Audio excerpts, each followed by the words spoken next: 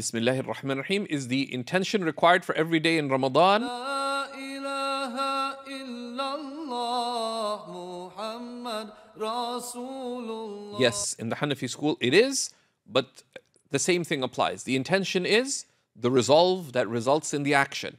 If you're asked at night, are you fasting tomorrow? If you said yes, that means you have the resolve. And that's what the intention is. However, it is the sunnah to magnify one's intentions. To magnify one's intentions. So you strive to magnify your intention. Pause, gather your intention. I am fasting for the sake of Allah subhanahu wa ta'ala.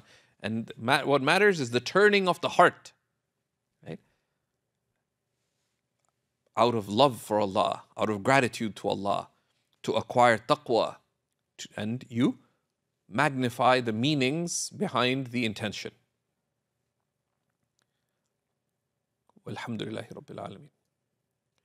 La ilaha illallah Muhammad Rasulullah.